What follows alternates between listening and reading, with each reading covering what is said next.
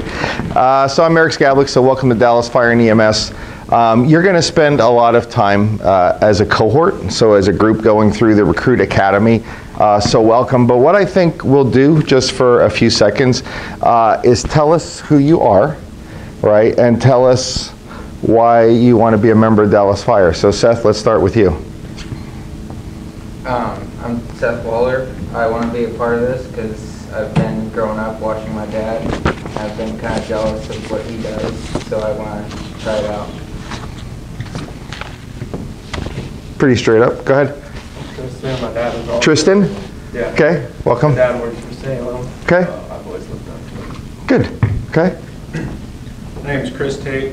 My grandparents were both volunteers in Colorado, and I wanted to do this since I was about 16, so finally making it happen. Cool. Welcome. James Firestone, similar tradition here. My grandfather was fire captain for Sheridan as a volunteer for over 50 years, so kind of do that as well as seeing some of the stuff that's happened recently with the wildland fires and stuff, being able to be a part of that and help versus sitting on the sidelines. Okay. My name is Kaylee.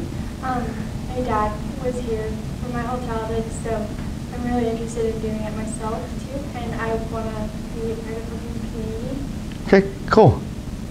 Last but not least. My name is Daniel, and similar to the reason about the fires, is like I've grown up in Dallas for a majority of my life, so I wouldn't want to see it burned down. Okay. So okay. We're going to actually talk about that. So yeah, yeah. So good. That's my reason for joining. Cool. Well, welcome. And then there's one more person that's not here yet, so we'll get them caught up when they get here. So the reasons that you brought up are not uncommon to a lot of our members here and fire departments across the country, right? There's some connection to why people join a volunteer fire department, right? So a lot of you are because somebody in your family either has been or were or currently are involved in the fire service, or you've been affected by what you see on the news or what you've been through, right? So some people have been through a fire or a medical emergency and they go, I want to be able to help my family in case something happens like this again. So, and it doesn't always include firefighting, right? Sometimes it could be just, I want to take a first aid CPR class because I want to take care of my family in case something happens. So welcome to Dallas Fire EMS, and similar to all of you, my grandfather was a firefighter as a volunteer, but I grew up next to the county police and fire academy where I lived. So I was in and out there all the time. Basically, that was my playground for my brother and sister and I. So eventually somebody said, well, why don't you just become a firefighter? So I signed up to be a volunteer firefighter back in 1980. And I've been in the fire service ever since. So what I'm going to do this morning is kind of go through Dallas Fire and EMS and then the fire service as a whole, because you're getting into something that we have a lot of jargon, right? We have a lot of terms that we use for things, and it's important for you to understand what those are so that you can figure out how to kind of work through our process. So think of it almost like a map, right? If you're going to go from here to, let's say, Stockton, California, you can go to MapQuest, right? There is no MapQuest for Dallas Fire and EMS, right? It's not like, hey, tell me about Dallas Fire. So there's some stuff on the webpage, but what I'm going to do is talk to you kind of about the history of the organization and then the fire service as a whole and how the organization kind of runs, so that way you kind of figure out how you play a role, because all of you now, since you've walked in here, are now members of Dallas Fire. Right, so you represent the organization. So going back to the comment earlier, if you look at 1878, Dallas Fire was formed because Dallas burned down. If you've ever gone past Hugo's Pizza, right, have you seen the mural on the side? Okay, the downtown burned down here. Okay, and there were some other fires in the area, so the neighbors at that time felt that they should form a fire department. So at that time, Dallas wasn't even a city. So the fire department actually existed before Dallas was formed. Back then there was something called Cynthiana, which was this area, and then North Dallas. Eventually those two communities merged to become the city of Dallas. But Dallas Fire was actually a fire department before the city was formed, which is pretty cool. So today, we serve the entire city of Dallas, right? So let me bring this over closer so Nikki doesn't have to move around too much. So we are right here in Polk County, okay? So Dallas serves 14,000 plus residents. So any fire and medical call in the city of Dallas is handled by this fire station.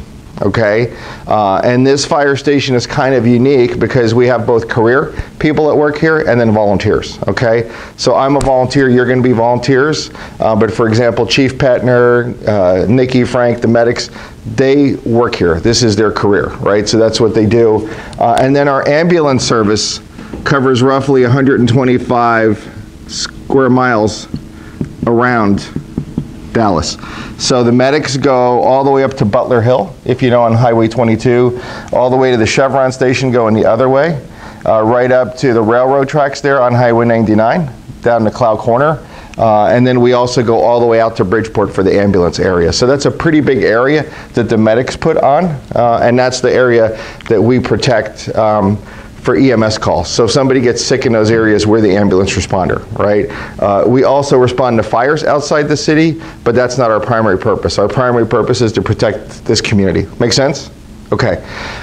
So about 600 calls a year the fire department runs on. Okay, so if you're a member of the fire department, your pager will go off or your iPhone will go off about 600 times. Okay, that doesn't mean you have to come to every call. Okay, that's not realistic for you to come every call because you have a life outside of Dallas Fire. Okay, your number one priority should always be your family. Your number two priority should be your job. Your number three priority should be Dallas Fire EMS. We should never take the place of number one or number two. Okay, we don't want you to leave your kid's birthday party. Okay, we don't want you to lose your job because you're coming to a fire. Okay, family is always first. Your job is second. We're number three. Okay, you have to have balance, okay? And with 600 calls a year, that's why we've kind of migrated over to having Nikki and Frank and the day crew as firefighters respond on calls, because it just wasn't sustainable anymore for the volunteers to run that many calls. And out of those 600, probably 75% of those are medical related, right? Either helping the medics or taking the place of the medics because they're tied up. So we had to do something different here because it just wasn't sustainable. So we've got a pretty good system going. In the fire service, as far as jargon, there's three kinds of fire departments, okay? There's a career fire department. So your dad, right, works at Salem. That's a career fire department. Everybody that works at Salem Fire is an employee, okay? We're a combination department. And what a combination department means is that you have paid staff, career staff, that are augmented and supported by volunteers. Right, so at 6 p.m. at night, or I'm sorry, 7, right? At 7 p.m. when the day crew goes off duty, the engine leaves this building as a volunteer engine, right? So there's no career staff here. They go home at 7 p.m. when they're off shift, and then the volunteers would respond out. Also in the daytime, let's say that we have a larger fire that requires more than one engine response. So let's say there is a commercial fire. Let's say Safeway caught on fire. I mean, I hope that doesn't happen, but let's say it does. The day crew would get the first engine out, perhaps a second one, depending on what other staff are here, and we'll talk about that. And then the ladder and everything else is staffed by volunteers, right? So we have to be available to respond to those calls here. And then the third type of fire department is what's truly a volunteer department, which is there are no paid people at all. So a good example of that would be Fall City, up to Canyon here.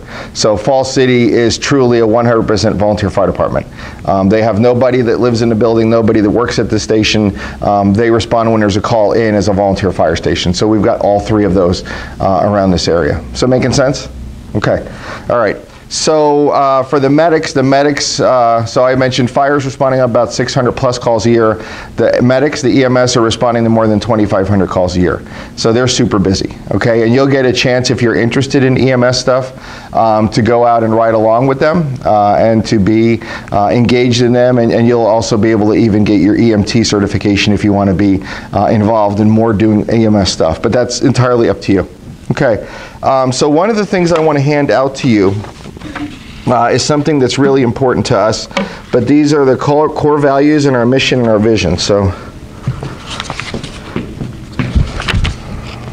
if you want to take it, pass it around.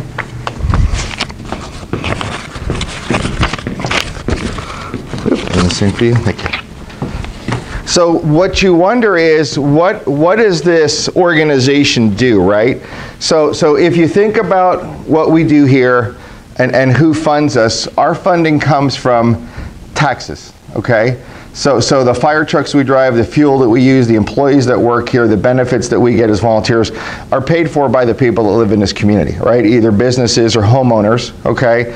And also people that have water meters in town. Okay, so we have what we call the utility fee that pays for some of the firefighters and medics that are here, so that way the tax base was offset. So they charge a fee on a water meter as a public safety fee that helps pay for fire EMS and police officers here in town, and that's been really well supported. Okay, but let's go through the mission, vision, values that you have in front of you, and I hate to read to you, but I think it's important that we kind of go through this. So our mission is pretty straightforward. We protect our communities from the adverse effects of fire and medical emergencies and other hazardous situations. Make sense? Okay, so fire you get, medical emergencies you get, but what are other hazardous situations? What do you think about when you see that? Gas leaks, oil. Gas leaks, oil leak. Okay, what else? Motor vehicle accidents. Motor vehicle accident, yep. What else? Flood. A flood, yep. What else? Person trapped somewhere. Okay, so maybe a person trapped in a confined space or in a machine. I hate to be that graphic, but I mean those things do happen here in town. Okay, what other things are hazardous situations? Car accident. Car accident, yep. Wire down, right? We get a lot of wires down during windstorms, right? A tree branch takes out a power line and it's arcing. We'll go out there and help keep that area secure until the power company can come here. Gas leak, we already mentioned, okay? So it's not just fire, it's not just medical, okay? The other thing is it's not just hazardous situations, okay? We are kind of the community's answer to their 911 problems, okay? So that includes cats in drains. Okay, if somebody sees a cat in a drain, we'll go out and help with that. Okay, if a person falls down, we'll go down and help them with that. Okay, usually the medics will go out just to make sure they're not injured, but there are times that the fire crew has to go out and help people that have fallen down. Okay, and I'm just saying somebody's walking down the street and falls down, right? Somebody's calling and says that somebody fell down and needs help. Okay, so you get involved in a lot of different kind of things here. All right, so the vision of the organization is pretty straightforward. In addition to understanding its purpose and reason for existence, which we just talked about, all successful organizations need to define where they expect to be in the future. After having established the organization's mission, the next logical step is to establish a vision of what Dallas Fire and EMS department should be and achieve in the future. So vision statements provide targets of excellence that the organization will strive towards and provide a basis for their goals and objectives. The following vision statement was developed by the Dallas Fire and EMS department. Okay, so these are things that we see as an organization on our vision. We will be respected and respectful in our community and our membership. Okay, so what does that mean when you hear that? Respect each other, respect the community, respect people in the community. Yeah, because that's what we're here for, right? We're not here about us, right? This isn't about us, okay? If you're here because you think it's cool to be a firefighter, that's great, but that's not why you should be here, okay? You should be here because you want to help neighbors, you want to help others, okay? It's not about us. We don't go out and say, wow, this is great, we get to go on a call. We go out because somebody needs help. Okay, so we want to make sure we're respected. Okay, so how we carry ourselves, how we behave is important. Okay, because guess what? Now that you're a member of Dallas Fire, your neighbors will probably know that, and they're going to look at you to say, hey, thanks for being a firefighter in town. But also, they're going to look at you a little bit differently, right? They're going to expect something more than you, because they're thinking, hey, this guy or this girl are going to come to my emergency in case I call 911 and help my family. So how you carry yourself now is a little bit different, right? So you don't want to be the person that has the parties till 4 o'clock in the morning, right? And there's cars all over your neighborhood and everybody's at your house because they're going to say, geez, this person's in the fire department. You know, all they do is party all the time. Because guess what? That reflects on us, okay? That reflects on you. So I'm not saying you've got to change your lifestyle. I'm just saying be respectful, okay? And people will respect you as well. The next area we have is engage in collaborative decision making. So what does that mean? Be involved. Be involved, be active, right? Don't just be here as a drone. And what I mean by that is don't just come to calls, be involved in the organization, okay? You might do something in your outside employment that is something cool that maybe the fire department should look at that we've never thought about, right? So that's coming to Chief Dickerson or April Welsh or one of the staff and say, hey, I've got an idea. This is something our business is doing. Maybe we could do something like this here, right? So be involved and be collaborative, right? So we make better decisions when more people are involved in it. Now, there's a time and a place for that, right? So if we're talking about something that we do as an organization, that's a time to be collaborative, okay? But if you're going to a fire call and an officer says we need to do this, that's kind of the way it works, right? It's not like, hey, wait, can we meet about it, okay? But there are times, and I'll be honest, that we as fire officers will have a discussion amongst other people on the scene to say, what should we do safely now that we've got the fire knocked down, right? Do we do this? Do we do that? So there are collaborative decisions also on fire scenes. So it's time and place specific, okay? The next one is adopt techniques and technologies to be an industry leader. So what does that sound like? Keep adapting, keep changing your tactics. Yeah, we are not wed to the past, okay? So a lot of times you hear the fire service and you watch these TV shows and they make these amazing fires occur every day, which are so far from being real, right? It's laughable, some of the TV shows, right? But what we do know is that tradition is important, okay? So tradition in the fire service is amazing, right? We have a lot of pride, we've got a lot of history, but we're not wed to that, okay? Because if we were, we'd still be driving fire trucks in the 1950s. Okay, we're driving fire trucks now that have computers in them. For example, the ladder truck has a computer in it that helps make sure that it's down and how far it's going out and how much weight in it is inside the bucket. If we were wed to the past, we would have never embraced that kind of technology, right? So we're constantly making our jobs better, and you'll see the same thing as you go through training with turnout gear, right? The firefighting gear you wear, the technology is constantly evolving there, right?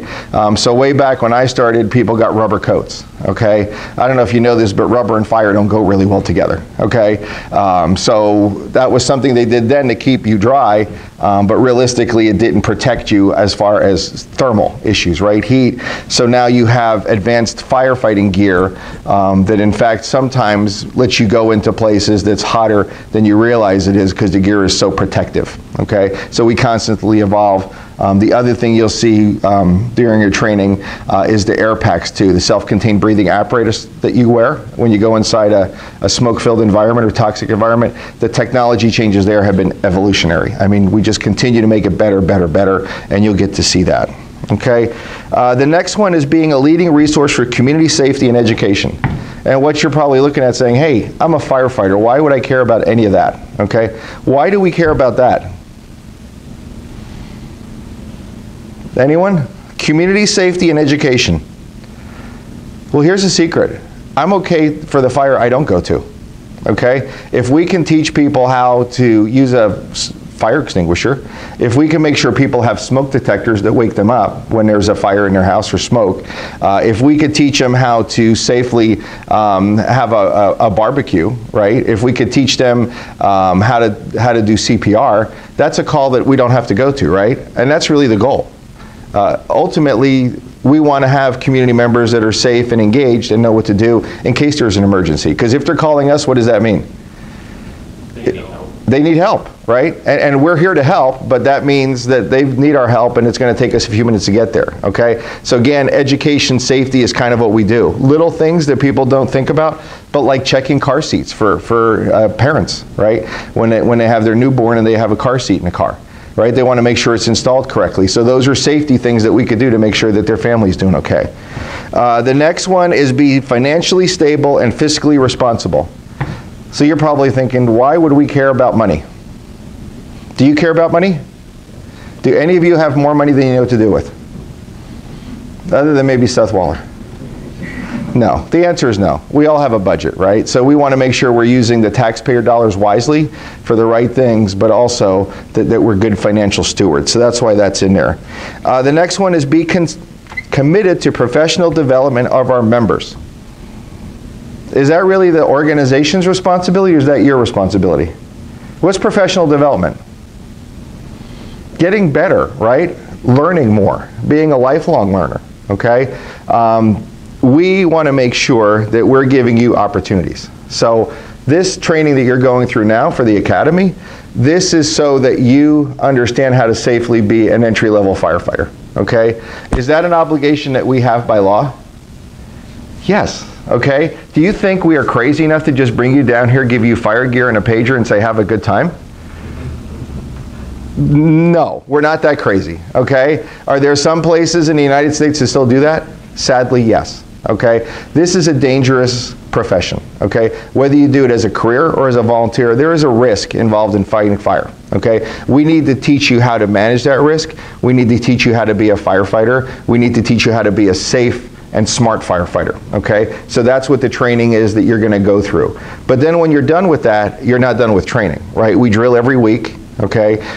So we can be proficient in our skills. We also want to learn new skills, okay, because there's always new things coming around. And then we'll also send you to other training programs around the country, or at least around the state, okay? So we have a vehicle extrication program that actually trains firefighters in other communities.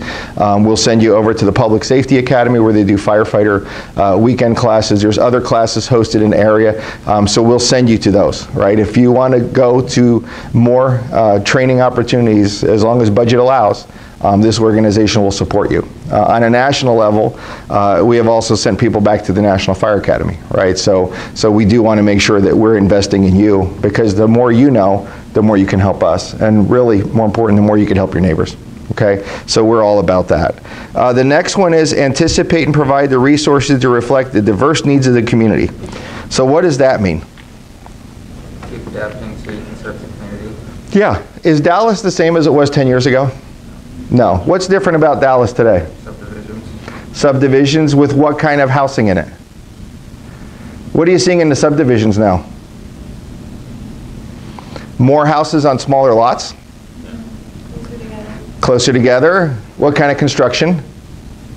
Wood, stick built, right? We have some multifamily housing.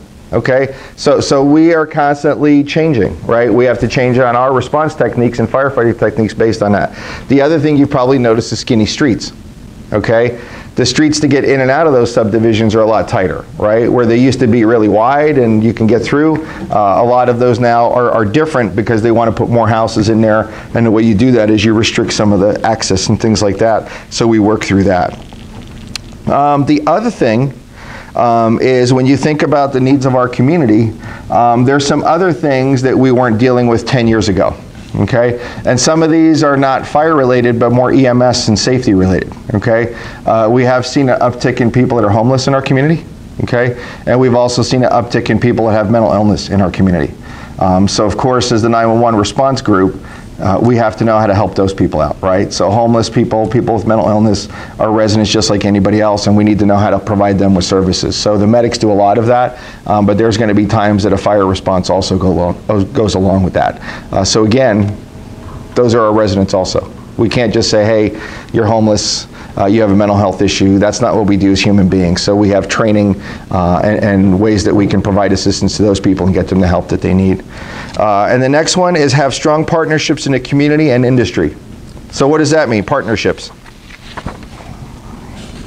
Having a good relationship with the police department. Yeah, with police, that's a great one. Police and the sheriff and even state police. Who else do we have partnerships with, do you think? Local businesses. Why? Local businesses. Like fire prevention education. Yep, fire prevention, good one. Okay. What other partnerships? How many of you went to Dallas High School? Okay. Do we have a partnership with Dallas High School? Yeah, every football game we have people there, right, in case somebody gets hurt, all right? We also will send a fire truck over if necessary, but those are partnerships that we have. The other thing that a lot of people may not realize, and Captain Airman Trout did this, I believe, last year, but our medics and fire staff will go over and provide training to the high school athletic staff about how do they remove a helmet and gear from a football player in case they get hurt, okay? Because we want to make sure that they're not making something worse, and when we interact with them, like hand and glove, we want to make sure when our medics and firefighters interact with them that we know what we're doing and we know what they've done, right? So we kind of have that partnership.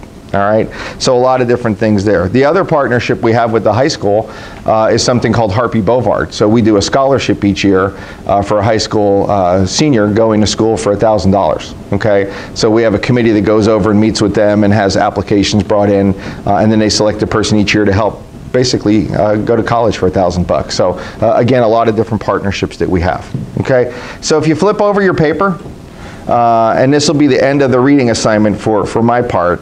But what are the values, okay? And what our values are is what do we hold ourselves accountable to, and what do we hold the organization accountable to? So they're pretty straight up. One is sense of community, and we've talked about that. We believe we have a duty to enhance livability and be a positive presence in the community. Okay, I will tell you that when you go somewhere, let's say you're leaving drill and you're going the Safeway to pick up something and you're wearing Dallas Fire EMS sweatshirt, people will recognize that, but people also see that as a community caretaker. Okay, so you know, you're recognized, but also you have to keep that trust in a very positive way. The next one is professional excellence and behavior. We strive for constant improvement to better serve the community and each other. We'll be courteous, respectful, and caring. Pretty straight up, right? We're going to take care of each other. We're going to take care of our neighbors. Integrity, we are committed to honest and ethical behavior. That's a key one, isn't it? Yeah, because nobody wants to work with somebody that's unethical. Okay? Nobody wants to work with somebody that has risky behavior. Why? Because they put the organization at risk, but risky behavior also puts you at risk. Okay? So we want to make sure that we have integrity. The next one is teamwork. We believe positive teamwork and shared leadership are integral to our organization. We will seek out and value the opinions of our members. Okay? I think we've talked a lot about teamwork, and you're part of our team now. Okay? Everybody that is a member of Dallas Fire EMS, whether it's career or volunteer, is a key to this organization's success. We need everyone, okay? Like I like to say, there's 1,000 jobs for 1,000 people here, okay? And then the last one is selflessness. We will put the needs of others above and before ourselves while delivering service without recklessness. We will not work for recognition, but rather will do the work worthy of recognition. Pretty straight up, right? It's not about us, it's about helping people. And if you do that and you do that well, the recognition comes along with it, okay? It's not like, hey, let's go out and do this because it'll look good.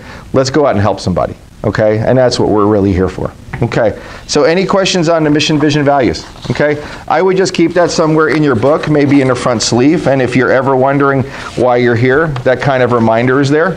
And the other thing is that, you know, we kind of self-check each other also, okay? So we make sure that we're doing the right things. All right. So we talked about the city, we talked about the ambulance building. One of the things, or the medic service area, sorry. So we partner with a lot of people in our area, okay? So if we go over here to Rick Real, we have station 130. Out on the other end, we have station 120. We also have station 140. So what does that mean? So around us, okay, we have Southwest Polk Fire District, okay? They are a district on their own, so the voters of their area, back I think in 1946, 47, those residents outside the city decided that they needed fire protection, okay? Before that, Dallas would respond to everything, okay? Dallas was their fire department. Even though we're a city department, we protected them. But the voters of that area decided that they needed to have something of their own. So they took a vote and they created what's called a special district, okay? So they basically levy a tax against their property tax to pay for a fire department, okay? So what they have is they have a station in Rick Real, they have one in Fall City, but it's not really theirs, right? So Fall City is actually Fall City Fire Department. So they're much like Dallas, okay? They're a city department, but they're all volunteer. But they also provide a service area to that corner of the Southwest District, if that makes sense, out around Fall City. So they're going to say we're going to be the first ones there. And then Southwest Polk is putting a new fire station out in Salt Creek, okay? So they'll have a combination of some paid people there and some volunteers, but that was a corner that they didn't have. And then we have our other neighbor, which is Polk 1. Okay, so when we go out that area, we have Polk Fire District number 1 out there. And they are primarily, when you listen on the radio, they're station 90. Okay? And Dallas, if you're wondering, starts with 100s. So everything out of Dallas, either Fire EMS is a 100. So engine 100, engine 101, engine 102, ladder 101. Okay, and we'll talk a little bit about that, but that's how we know who each other are. Okay? So those are the partners that we work with in fire. One of the things that happens is, so let's say there's a house fire in Liberty Road. Okay, everybody knows where that is? Okay, Liberty Road is outside the city, okay? But if there's a house fire there, that we will respond to the house fire in Southwest Polk under our mutual aid agreement, right? So we're not going to say we're going to let a house burn down. If it's something where we need to respond and they want us to respond, we'll go to that, okay? But if there's somebody who has a car fire outside Liberty Road that's on fire, that would be covered by Southwest, right? So we respond based on the need. Making sense? And you'll get a lot more about that, so I'm not going to get too technical with you guys today. Okay, so let's talk about how we are structured, okay? So we've got, here at Dallas Fire, who's in charge of Dallas Fire? Chief. The chief, okay? What does the chief do? Give me an idea. What's the life of the chiefs? What's the day of a chief, the fire chief? Like managing the rest and... Yeah, it's a manager, okay? It's if you want to look at it as a business model, it's like the CEO, right? It's the chief executive officer of the fire department. So if you think about that, what does a manager or a business owner do every day? Budget, personnel, managing relationships, politics, okay? Giving guidance and getting out of the way of other people that are, you know, doing their jobs, right? Getting them what they need so they can do their work. Fair? Okay, busy job? Yeah, right. A lot of stuff going on here. So the chief has a deputy chief, okay? And that's Chief Dickerson. What does Chief Dickerson do? Training. Training. He's in charge of training. What else does he do? How about operations? What's operations mean? Are we a reactive organization or a proactive organization? Or both? Both, okay? So do you think it's important for Dallas Fire, so does Chief Brumfield want to make sure that Chief Dickerson has people that are trained for the emergencies that we might have? Yeah. Does he want to make sure that we have policies and procedures for those incidents when they come up? Yeah. Does he want to make sure that the fire trucks are ready to go if there's a call? Yeah. Does he want to make sure that we're maintaining all the equipment we have and we document it? Yeah. Okay. So does Chief Dickerson do all of those things on his own? No. What does he do? Delegates. Delegates to who? Others, right? Other battalion chiefs. Yeah. Okay.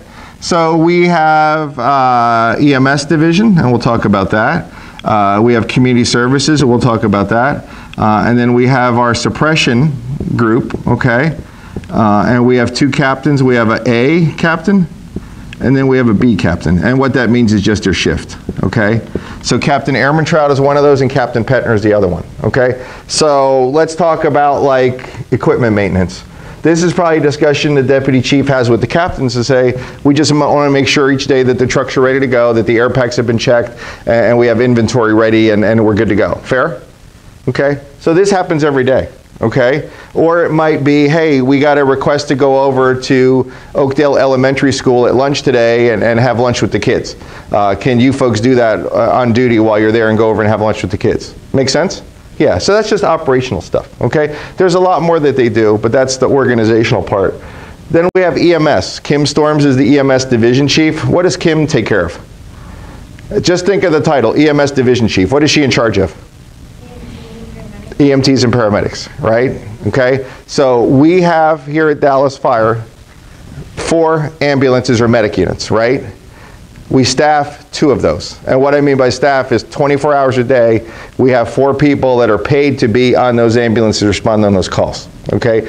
Each ambulance at a minimum, or medic, has to have a paramedic on it, okay? From our staffing plan. Now we have more than that, okay? I think we do 3 and 1 EMT on each shift, is that? Yeah. So we have 3 career people that are paramedics that work on our shifts here, and they actually work a 48 on, 96 off. So they're on duty for 48 hours, then they're off for 96 hours. So 2 days on, 4 days off, okay? So the medics that you see in the back, they're gonna work a 48-hour shift, then they're gonna go home for 4 days, and then we're gonna have 2 other groups of medics come in and basically do another 48, okay? So on each one of those shifts of career people, we'll have 3 paramedics and 1 EMT. And that's how we get the ambulances out. Anything after those two, so that would be Medic 101 and Medic 102, then that triggers Medic 103, okay, which is here in this building, okay. Medic 103 between 7A and 7A, guess who takes that out? The career people here, right? So that would be Nikki and Frank. They would take out that rig if there was a Medic 103 call.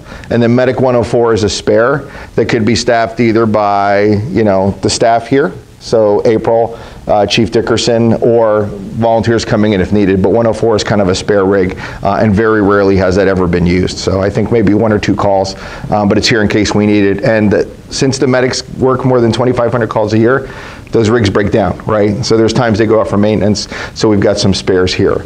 But Kim Storms takes care of the day-to-day EMS operations. So not only staffing, but also policies and procedures, but also some other things that most people may not think of for EMS, right? So we do case reviews, okay? So we have a physician advisor that we have here, not full-time, but part-time. And what the physician advisor does is look at the care that we're providing to people that need medical assistance, right? So we'll pull certain cases and look at certain charts, like what they fill out, and talk about those, kind of like a after-action review, right? How did we do? What could we do different? Did we do the right drugs? Did we have the right tools, right? So we have those constant discussions there. And then the other thing that Kim wants to make sure that we do is think about it from a medicine standpoint, is that we're managing a drug inventory, right?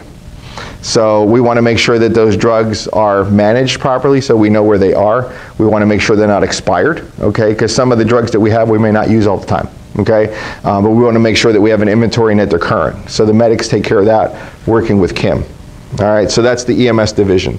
And you'll get more about that as you get into the organization. And then we have our community service officer, and all of you met her, right? April. What does April do? Service thing. Community service things. Okay, so what does that mean? Interacting with community. Yeah, so give me some examples, Seth, and you've been here long, so you know what they are. Recruitment. Yeah, is recruitment important for us? Yes. Why? That's how we gain our volunteers. That's how you guys got here, right? That's how I got here, okay? Yep, very important. Interacting with community. Yeah. Such as keeping bonds with business owners and somewhat of politics. Yeah, yeah, and that's a good example. So what April does is she recruits people, talented people just like you, because let's face it, people move on, right? I'm moving, right? I'm moving at the end of the month, so that means that there's going to be a vacancy here for a volunteer firefighter. Other people move, they get married, their jobs change, they decide to do something else, so we're constantly recruiting new members, okay? The other thing that we're doing is how do we retain our members, right? So what can we do as an organization? So one of the things that you'll find that we do at the first of every month, so the first Wednesday of every month we don't have drill, we have a business meeting. But we have food ahead of that, and it's usually a really good meal, right, that is made by our members. And we do that so that you and your family members can come and have a meal together and meet other people. Okay, because that way they'll kind of get a connection about, oh, that's the person you talked about from recruit school, right? It's getting to meet your family members, okay? So it doesn't mean bring all your family, right? So if you have friends from North Dakota family in for like visiting, it doesn't mean you bring the 12 of them, okay? It means bring people from under your roof that are in your house, right? So that's how we kind of break bread together, and it works out really cool. The other thing that April will do is it's these community events that we get involved in. So the Chamber of Commerce will ask us to deliver Santa Claus to light the Christmas tree downtown here, right? So we'll do that with the fire truck. So Wally last time drove him out in the Mack truck, the antique. We'll also put the Christmas lights on a lot of parts of town. They'll ask us to help put up banners and snowflakes and all that kind of stuff, so we do that. We have escorted the high school teams when they've gone to state playoffs, right? So just little community events that we do to kind of say, hey, we're proud of you, and we're out there, and we want to make sure we're involved in a lot of those different things. So April manages that, okay? And then who does the chief report to? Who's the chief's boss? City. The city, but who specifically in the city? Mayor. No, the city manager, okay? So the city manager is hired to basically run the city. So if you think of what Todd deals with, right? So budget, personnel, purchasing, equipment, policies, procedures, the city manager makes sure that the same is happening with the other city departments. So, because we're not the only thing in town, right? Even though we think we are, right? We've got the coolest equipment. There's also some people next door that have guns, right? That are called police officers. So the police department also has the same things that we need, right? Policies, procedures, equipment, training, personnel. There's a police chief, right?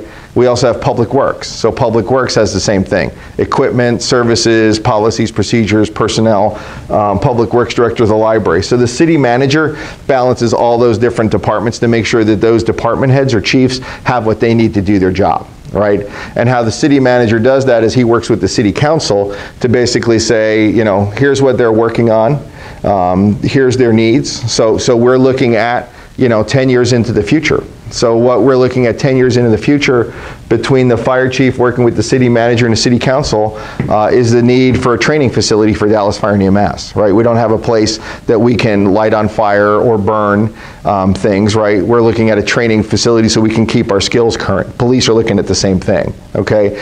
The other thing that the police, for example, are looking at is a new police station because they're really out of room, and the discussion currently at the city council level is to combine police and fire into a public safety building because there's some things that we could share, right? Like a room like this for training, we don't need one and police don't need one, we could share that. But that's a long-term vision that the chief and the city manager and city council have, which is, you know, we need a training facility, joint public safety facility, and then down the road, when you look 10 years out, we're gonna have to replace some of the equipment down there, right? Because fire trucks, you know, wear out, just like other things. Ambulances wear out more than fire trucks do. So we have to constantly be working on, you know, getting funds for that next replacement. So that's what happens here, okay? So then on a more basic level, so this is kind of the overhead structure. What we have is, we have firefighters, okay? And that will be you folks. And we have a bunch of firefighters. And then we have apparatus operators. And then we have captains. Okay, and then we have either battalion chief or deputy chief that are also volunteers. So what is the job of firefighters? It's not a trick question. What are you signing up to do? To respond to emergencies, put out fires, right? You could say, you know, put the wet stuff on the red stuff, right? It's pretty simple. If you think you're going to do that every day here, you'll be very disappointed, okay? But you're here to respond to emergencies. Fire, EMS, car accidents, public emergencies, like we said, car wrecks, gas leaks, wires, okay? It's the day-to-day stuff. And then apparatus operators are just that. Okay, they are firefighters that have promoted and been trained to drive the trucks, right? To operate the ladder truck, to operate the pump. That's what their qualification is. And then we have captains. Okay, so captains are like that first level supervisor. Make sense? So usually on a call, you'll have a firefighter, an apparatus operator, and a captain. Okay, you'll hopefully have maybe more than one firefighter. Sometimes we have, you know, 4 firefighters, depending on what the call is. Apparatus operator, and then a captain, okay? The captain is the officer, but if there's no captain, which does happen, the AO becomes the officer, right? So they're the senior firefighter, if you will, so they are responsible for the crew. And then the battalion chief or deputy chief, so Wally's the battalion chief, I'm a deputy chief, we would respond as an officer as well, if needed, okay? So we're more in a leadership role, but we'll do any job necessary, okay? Making sense? Okay, and then to kind of augment, so this is the suppression family. We also have something we call support services. And as you become more active here, and you'll see these folks on drill night, but what support services does is simply that. These are men and women that are not interested in fighting fire. Okay, but what they want to do is they want to help the organization support the fire and EMS effort, but also help the community. So what they will do, for example, at a fire scene is they'll change out air packs. If you're wearing your air pack, they'll change out your bottles and get you a fresh one. They'll run those bottles down to the fire station, refill them with the compressor, and then go back, okay? They may, if it's a structure fire and people are engaged in fighting fire, they may set up a rehab area, basically to take everybody's blood pressure, make sure they're staying hydrated, make sure nobody's getting ill, okay? Might give you snacks, those kind of things. On a longer incident, they might bring out food, depending on what we need. But support is basically to support the operations of the fire department, right? They're not going to go in and fight fire, but they play an essential role on the scene, okay? The other thing in the support family is our chaplain group, okay? We have a number of chaplains, and if you look out behind the fire station, you'll see they have their own car, okay? So chaplains, if you think about what they could do, okay, they're not really here to be a religious group, if that makes sense, okay? They're not here to proselytize or say, you know, are you a Lutheran or a Catholic or are you Jewish, right? They're not saying, do you want to join our church, okay? What they're here for is really self-care and community care. Because let's face it, we are going to see some of our family members and our residents, our community members, not on their best day, okay? So if somebody's apartment just burned down, what's happened to them? They've had a bad day, right? What have they lost? A lot, right? If not everything, okay? So what do we do to help that family now? What can we do for them? Emotional support, okay? And also, let's not have you worry about where you're going to stay tonight. The chaplains will get you a hotel, okay? They'll work with the Red Cross and they'll say, look, let's get you some help, okay? Do you need a place to stay? Do you have family members? Yes or no? Let's make those calls for you, okay? Because they've had their bad day, so it's emotional support, right? The same is true car accidents, okay? We have run some pretty serious car accidents in our service area. Sometimes they're fatal. Okay, so the chaplains will come out and provide emotional support for the families involved, but also for us, right? Because some of you have maybe never seen a person that's deceased, okay? We want to make sure that you are okay as you help people, right? We're going to make sure that you're okay at the end of the call. So the chaplains will come out and provide support. They'll also stay with that deceased person until they can be transported to a funeral home, right? So the chaplains play an important role. And the same is true if you think of really the more day-to-day thing that we see our chaplains is we have an older community in Dallas, right? Not everybody, but we have a pretty good percentage of people that are elderly. And we do run quite a few CPR calls in town. Okay, we'll have a chaplain respond along with the fire and medic response on a CPR call for emotional support, right? Because here's your family member now, your mom, dad, grandma, grandpa, that have just had a heart attack. That chaplain can kind of work with the family while we're helping that patient. So the chaplains are an integral part of the organization, and they come up on the radio and they're chaplain 113, right? So again, remember everything in Dallas is a 100. Okay, so the fire chief is C100, okay, C101 is the deputy, the chaplains are chaplain 113, and then all the fire response rigs are like engine 101, engine 102, the medics are medic 101, 102, 103, 104, okay, so just think 100, okay, 90 is Polk 1, 130 is Rickrell, 140 is Salt Creek, and 120 is Fall City. So those are all the people that we have in our family here in Polk County, okay, and then Salem comes into West Salem because they're there, right, and they have a fire station there, but they're not on our radio system. They stay with the City of Salem radio system. They switch over if we're going to help them or they're helping us, but you won't hear West Salem fire trucks on our radio channel, if that makes sense. Got it? Okay. All right, any questions so far? Okay. So Chief, did you want me to take a break or did you want me to keep going? Okay. All right, so a couple of other things. So we covered the chain of command. You guys got that?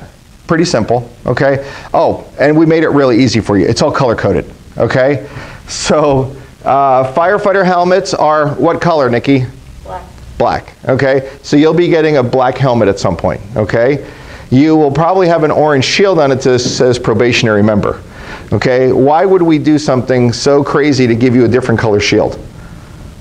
Which does from regular fire. Exactly. Yeah, we don't want to send you into the wrong call by mistake, right? And here's the rule that we have while you're probationary members and before you get state certification, you have to be buddied up with somebody, okay? So there is no way ever that we would take 3 of you and just say, okay, take the hose and go into the fire, okay? Now that happens in some places of America. That does not happen at Dallas Fire, okay? So you'll always be assigned to a firefighter or to an officer, right? So we want to make sure that we have somebody next to you that can teach you how to do the tasks, but in a safe manner, okay? So we kind of color code you differently so we know, oh, that's a probationary member. We can't let them do that, right? We have to put in safeguards in place. So our captains are red, so their helmets are red, and then our chief officers' helmets are white, okay? So if you think about like pecking order, black, red, white, okay? That's the way our system works. Okay, and it's pretty simple. And honestly, regardless of what color you have or what rank you have, it doesn't matter. We're all here to basically work with each other, right? That's the command structure. Now, one of the things that I have to share with you is that, and this will drive the chief crazy, okay? But these are not trumpets on the collar, okay?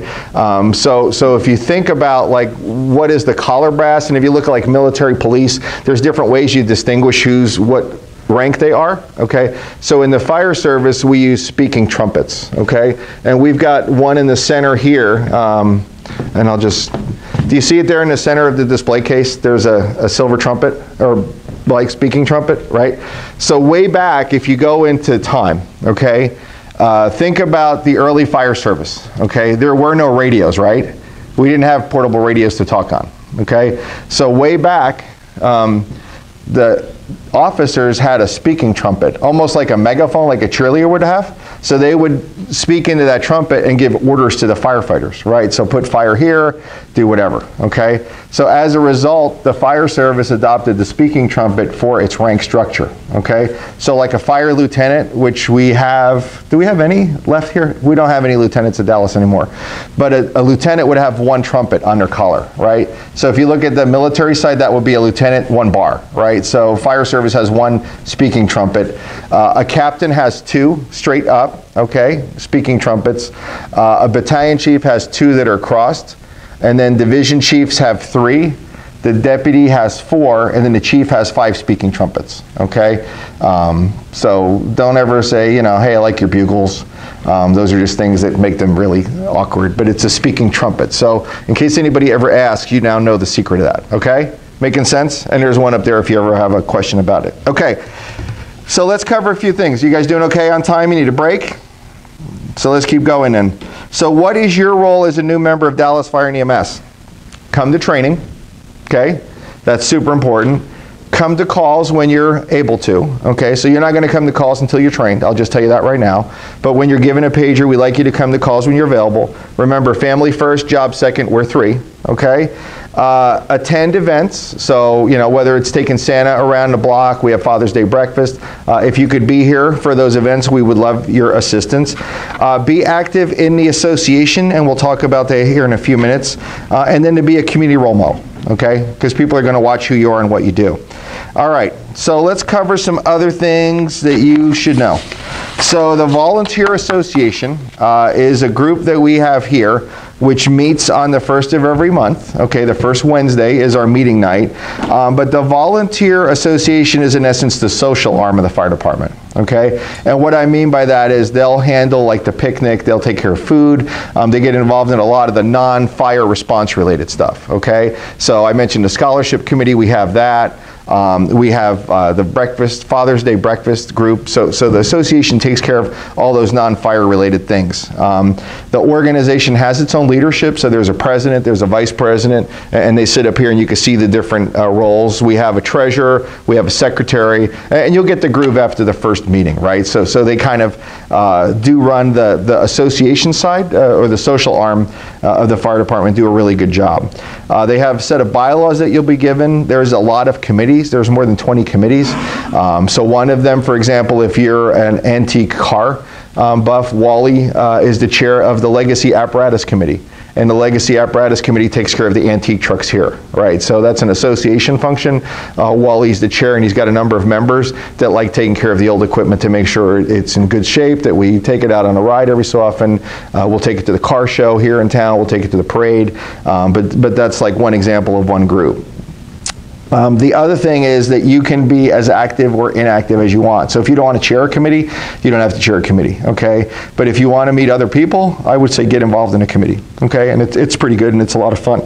So we'll cover a few other things. Safety and health is important. So you'll see when you get your policies, there's grooming standards here. So for mustaches, beards, and piercings, why would we have those? From a safety standpoint, right? If you look like ZZ Top, okay, there's no way you can put on a self-contained breathing apparatus and be able to get a seal on your mask, right? So we want to make sure that your grooming standards are to the fact that your safety equipment will work if you have to do it, right? We don't care if you have a mustache, we don't care if you have a goatee, we don't care if you have facial hair, we just want to make sure that your mask gets a seal so that you can safely fight a fire, and you'll get more information about that. We also have a safety committee, so the safety committee notes are posted downstairs so you can all read them. That includes volunteers as well as career people, fire and EMS. We have an exposure control plan, and since I'm talking about safety and health, any idea what an exposure control plan would be for? What could you possibly be exposed to here? Carcinogens. Carcinogens, what else? Bloodborne pathogens, yep. And other things that people have, right? Like maybe tuberculosis. I hate to say it, but that's an exposure, right?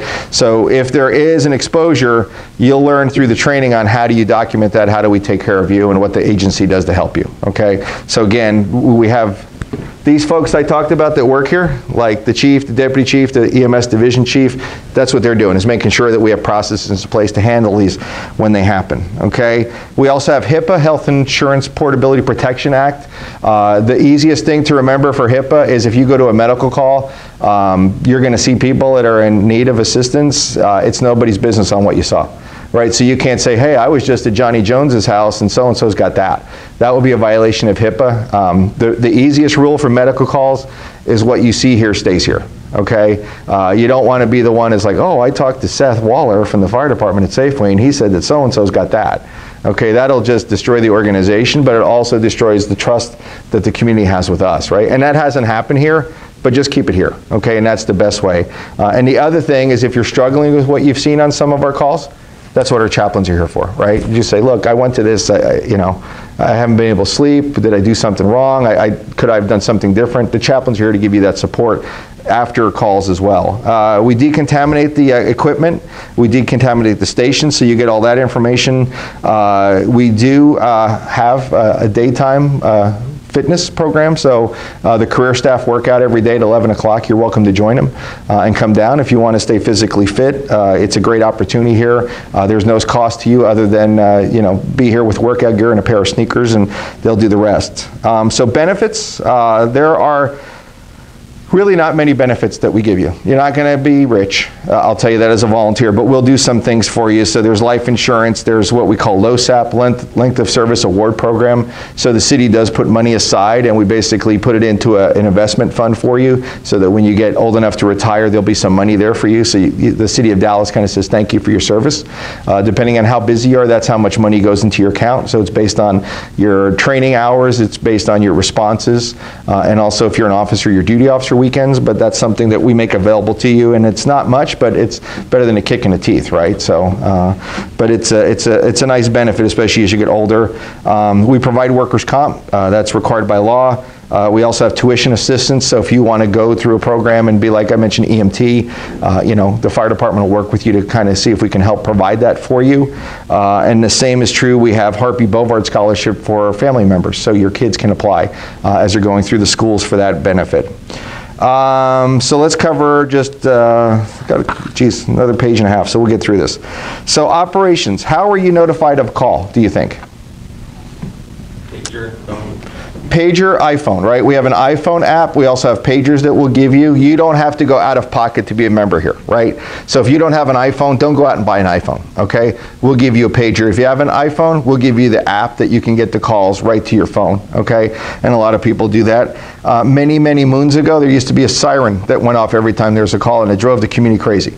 Now the siren only goes off at noon every day, and if it wasn't for the siren, people wouldn't know it's lunchtime, okay? There would be hundreds of people in town that would forget to eat. All right, so the siren goes off only at lunchtime here. It used to go off for every call, but now it's just for that. We already covered the radio numbering system. Dallas is what numbers? 100, super easy, great, okay, everybody passed, okay. The other thing that we are very clear about is that we do not want you taking pictures at incident scenes, okay? We share that because you're going to be at car accidents, fires, other things like that. You're not there as a photographer, okay? If you do have to take a picture because somebody asks you to, you need to email that to April Welsh so she can keep it. Because guess what you've done when you're at a scene of an incident taking a photo? Well, you probably don't know this, but I'll help you. You have created a public record, okay? Because you are there as a member of this organization, so you're a member of a public government body. That picture now belongs to Dallas Fire EMS, and then we have to manage that. So don't take pictures, right? This isn't for your Hall of Fame. Okay, so don't go, hey, look at this cool car accident I was at, because guess what? People don't want to go to your Facebook and see about emergencies.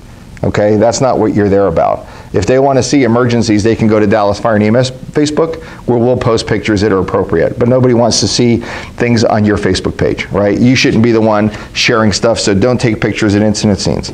Okay, the next one, which is a big one, is driving personal vehicles to the fire station. Okay, so when your pager goes off, you'll be super excited, right? We got a house fire, car accident, we're going to a call.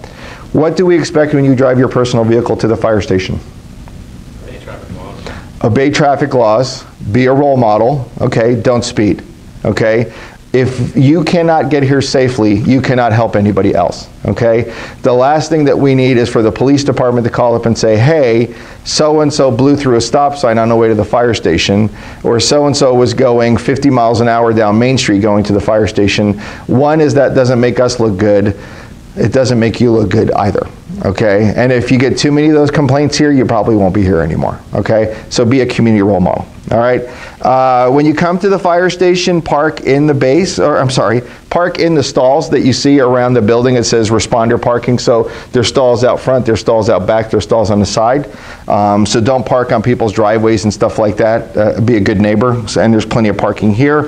You will have the ability in the future, once you're off probation, that we do bring on a fourth person on crews as a volunteer to go with our 3-person staffing. So there's days where you can go out on a shift, but that'll kick up again after the first of the year. But that's something we've implemented with Chief Dickerson. It's worked out really well because some of you might live far out where you might not make that truck on a nighttime call. So we've implemented this as a way for you, if you're on a day off, that you can come and basically ride along as the 4th person and see what the crews do and get more calls under your belt. So it's just a way to kind of learn and train, but also kind of experience the whole process, and it's worked out really well. Guests at the fire station. Yes and no. If you want to come and give somebody a tour and show them the trucks and stuff like that, yes. But upstairs here, like, is not like where you should just hang out and play Xbox with like 7 of your friends. So this is not your social club, okay? This is a fire station. This is a government building. So keep that in mind, right? Yes, you want to show your friends, your family, the trucks, your gear, absolutely cool. To hang out up here till 3 o'clock in the morning, not cool. That's not okay.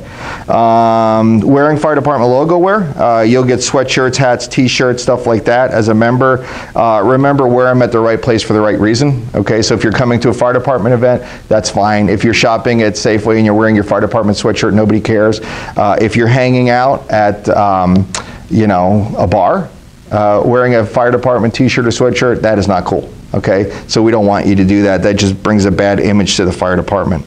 Access to the fire station, you will get a password once you're through training on how to get in and out of the building. That is your password. Don't give that password to anybody else, okay? We have, honestly, millions of dollars worth of equipment in this building, and we don't want to lose any of it, right? So you might give that password to somebody else that has bad intentions. That is your password to get in this building for fire department business, not for somebody else to come in here and do something, okay? Media community relations. Oh, this is a good one. So you are not the spokesperson for Dallas Fire EMS. So if somebody came up and asked you, hey, what happened at that fire last night? And they're from like the Statesman Journal or KGW or the Oregonian, your response is, you should call April Welsh at the Dallas Fire Department and she will give you that information. And if it's on the scene of an incident, you need to talk to the incident commander, okay? It shouldn't be you saying, oh man, this was a really bad fire. You know, that's not what your role is. Your role is to be a firefighter, a responder, not a public relations person. Okay, so always make sure you hand that off. Oh, there is also an unwritten rule here that if you get your picture in the newspaper, you will buy ice cream. So that is a program we've implemented to prevent you from talking to media members, okay? So it's one thing if you're like shagging hose or cutting a car up and the reporter takes a picture. If your picture is in the paper and you're identifiable, you will have to buy ice cream, okay? So, and if you're gonna have your picture in the paper, look busy, okay? You don't wanna have your hands in your pockets or be leaning against something. So be busy, be active, okay? And then also we offer Wi-Fi here in the fire station if you guys wanna use that. All right. So let's bring things to a close here. So we covered the engines, so engine 101, 102, ladder 101. Okay, you'll get to see those today. You probably already have. Support 108, so these folks respond in what's called support 108. Chaplains are chaplain 113. We already talked about the Dallas EMS service area. Okay, paramedics and then EMTs. What's the difference between a paramedic and an EMT? Level of training. Okay, a paramedic can provide a much higher level of care than an EMT. EMTs are important, right? But paramedics are the ones that know the drugs, know how to do a lot more different procedures, and that's what they do, and that's the care that we provide. And if you ever get a chance to ride along with them, you'll just see that those men and women do amazing work in providing medical care here in our community. We're fortunate to have them. Okay, what do we expect from you when you come back from a call? Okay, so a couple of things. One is that we want you to make sure that the rig is ready to go out for another call. Okay, so it's not like you just leave everything and somebody fixes it in the morning. Okay, the job of the day crew is not to clean up after the volunteers. Okay, there might be things that they have to do if something's broken. Okay, we would tag that and say it's broken, and they would figure out how to fix it or get it to the shops. But they're not going to clean your gear. They're not going to restore the air packs. They're not going to wash your truck. That's what we do, right? So when you come back from the call, you make sure your gear is clean and serviceable. You make sure your air packs are clean and restored so the bottles are ready to go. You make sure that your trucks look just as clean as when you left, right? That's just being good stewards of the resources the city gave us. We wash your trucks after each call, unless it's super cold outside and it's freezing, okay, or unless there's a water restriction. Weekly, we truck check. So on drill nights, when you come down, we'll do truck checks to make sure everything is ready to go. And that also gives you familiarization with the rigs. We do use brushes and sponges for the trucks. Okay, so we want to make sure we take care of them. Restore supplies that were used, and as I mentioned, if something's broken, put a red tag on it, let the officer know, right? So we can't fix it unless we know what it is. So just a few other things. We talked about our mutual aid partners. We actually go outside of this area too. So we do have from time to time called in people outside of this circle. So we have called in Salem Fire to help us out. Okay, Salem Fire has called us. We've also called in Adair. We've called in Corvallis. We call in Amity. We call in McMinnville. But that means that our local partners are like strapped, right? Or it's a bigger fire, we need more help. But our mutual aid doesn't stop there, right? And the same is true with us responding to other areas. So we just had, we sent a crew down to the fire outside of Upper McKenzie. So they went on state conflagration mobilization. So they were down in Lane County for almost 2 weeks. So we're a good statewide partner also. And the other group that we get help from is not a fire department, but has a fire presence, which is Oregon Department of Forestry. So in the summertime, they'll come in and help us, and we'll help them also on different incidents. And they're right up here on Kings Valley, outside of Walmart. City partners, you already mentioned, Dallas Police Public Works. City Shops takes care of our vehicles, so they have mechanics there. And then City Hall is the business. We already talked about the police partners. Dallas Police, like definitely Polk County Sheriff's Office, even the Oregon State Police will help if we're out on Highway 22 or Highway 99. Okay, so uniforms, really simple. This is a Class B uniform, okay? A Class A is like the full, like the Captain Stubing look, like the Navy Admiral, okay? And that's for special events. And then a Class C would be like your t-shirt and black pants, okay, or sweatshirt, and you'll get all of that, all right? So a few other things, and these are like Dallas Fire specific. So when was Dallas Fire formed? Anybody remember? 1878, good memory. It's almost like we have incorporated it into our logo. Yeah. We were here before the city of Dallas, okay? It's an amazing history, and the support of this community is fantastic, okay? This community truly supports this organization, okay? And that's something that we cherish, and we want to make sure that we don't lose. The wall of honor that is up there to your left or to your right, that was something implemented about 5 years ago so that we can honor people of our organization that have kind of gone above and beyond, not just at the fire department, but in our community. Okay, so I would encourage you, like on your break or when you're up here, just kind of read about all those different individuals. Delbert Fredericks, I'll share with you, passed away not too long, but Delbert was a volunteer here for 65 years.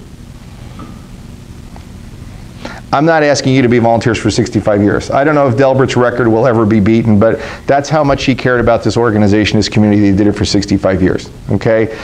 Pete Peters ran the service station here. He also did a lot of stuff. Harpy Bovard actually lived in the fire station.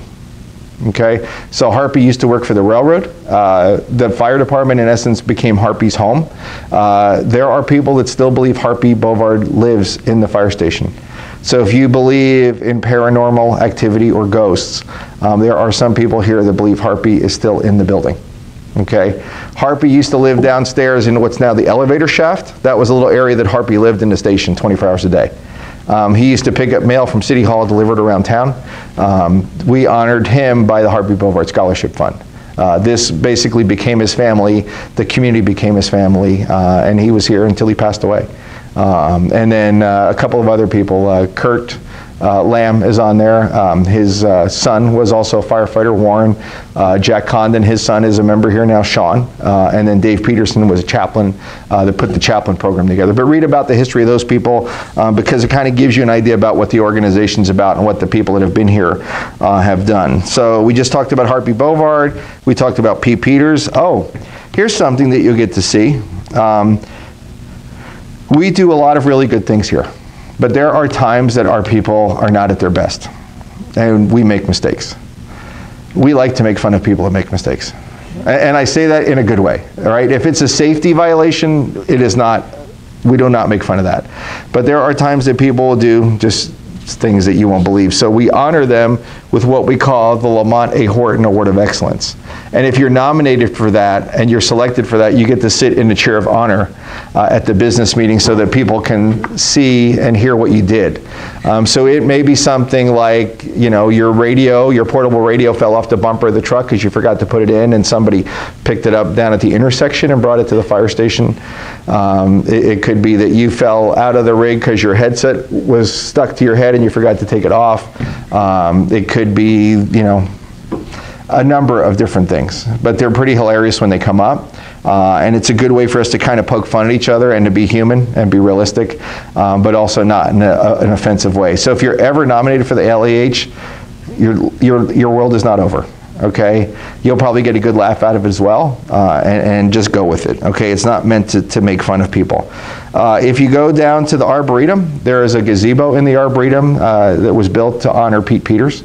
So the gazebo or the park was really special to him. So when he had 50 years of service, we asked what we could do for him. Pete was really our food person, but also the deputy chief. He brought us together for decades. So Pete says, just do something for the community. So we built a gazebo over at the Arboretum, and it's his name is actually on top of it on the weather vane. It has the fire truck on it. So that's something that we take care of, and it's pretty cool. And Pete's honored in the back there. So when we built the gazebo and cut the ribbon, that's back there in that frame. His turnouts are back there, and he actually wanted to run with his family to the gazebo dedication in the MAC. So that's something that we did for him. Just an awesome guy. So what was the first motorized piece of fire equipment for Dallas Fire? Any ideas?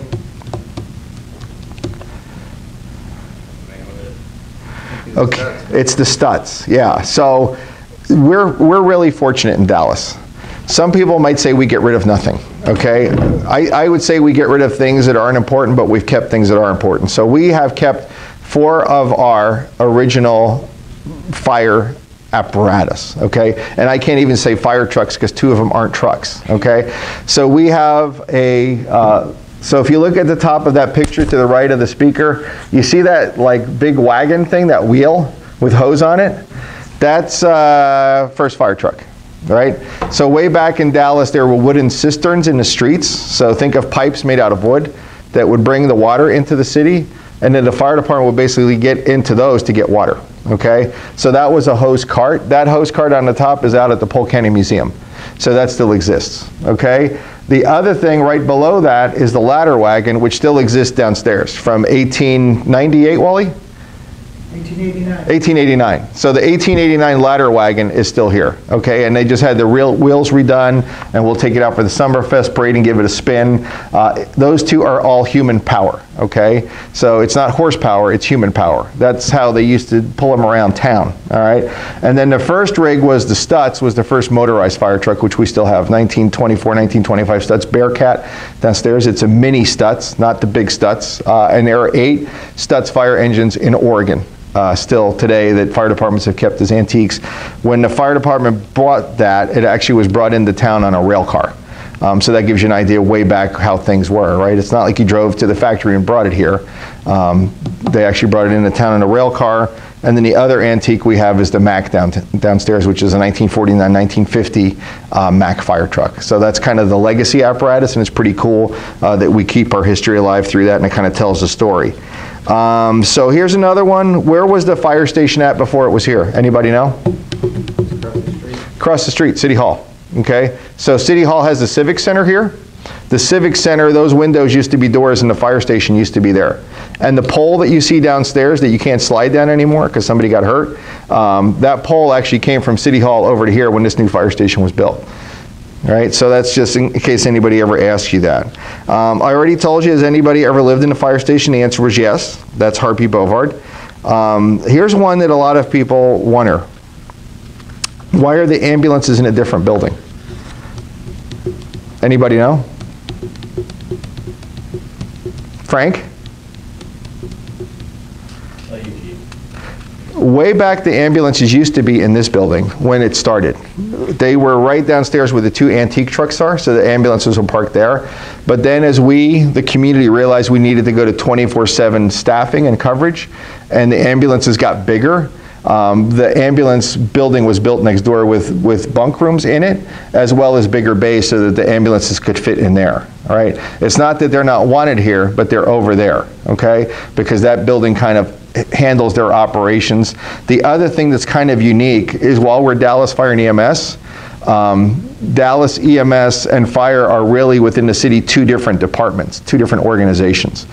The EMS charges for transport. So if you go on a medical call and you have to be transported, the ambulance will bill for that service. So they're basically a service provider. So they recoup the cost, and then the taxpayers offset that. But that is a separate organization to the fire department, but the chief is in charge of both of them. But operationally, we're just one group. But from a business side for the budget in the city, 2 separate different departments.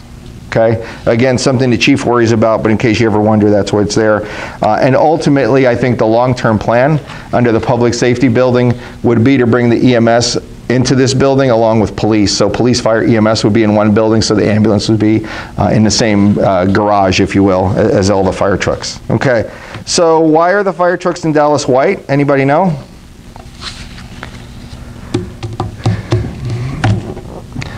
Truly something to be unique, okay? This started back in the 40s, okay? Everybody was red. Dallas wanted to be white because they thought we would look different, and we've been white ever since, okay? And as long as I've been in the fire service, it doesn't matter if you're white, white over red, red over white, red, different shades of red, lime green, yellow. Every fire department, just like a football team, picks its own colors. Dallas has been white ever since. They were the first ones in the Northwest to go white. They thought that was pretty cool, and we've stayed white ever since. It was a big issue here when we bought the ambulance from Salem, Todd, and that ambulance came in as building red. Because you would have thought like the world was coming to an end, okay? It's just the way it is, okay? It's just the red, it's the only red one. It's fine, it's the spare, okay? And what was the largest fire in Dallas history? Anybody know? Anybody grow up here? Well, that was like the biggest, right? But not like that was the biggest because that said that we needed a fire department. So I don't know if I'd count that one. The biggest fire ever in town actually was out on Old Monmouth Cutoff, and it was in the Pregitzer building, which is Tyco, which is now American Gas. But that fire, that was a chip manufacturing, like electronics, and that fire went on for almost a week. And they were bringing crews in from across the Willamette Valley to rotate people out. They even had the Mack antique pumping on that fire. That's how big it was. But that was the biggest fire in Dallas's history as far as cost and duration. Okay, so if anybody ever asks, it was Tyco, right, which is Pregitzer, and thankfully nobody got hurt there. Okay, what's that? When was that? Wow, when was Pregitzer, Wally? 1987. 1987. Yeah. See, he hasn't forgotten it yet. And how many days were you out there, Wally?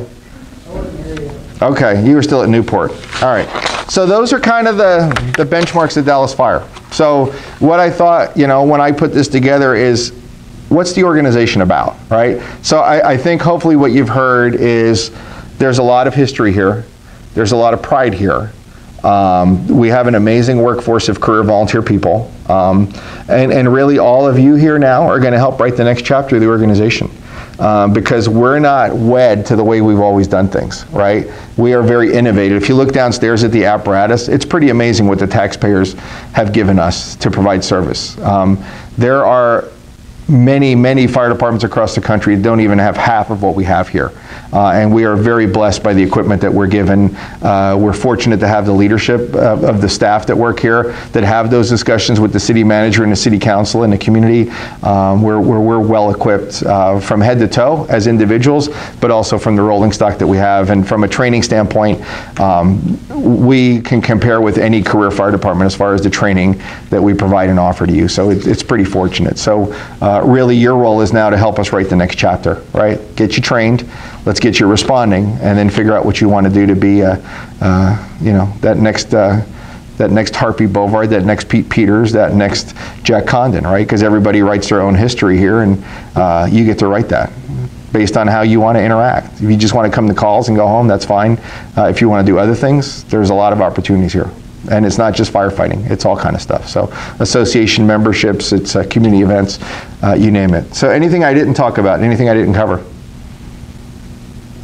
Anything you're wondering about? Okay. Here's the one thing I can't answer for you, and this comes up every so often. I'll end with this one.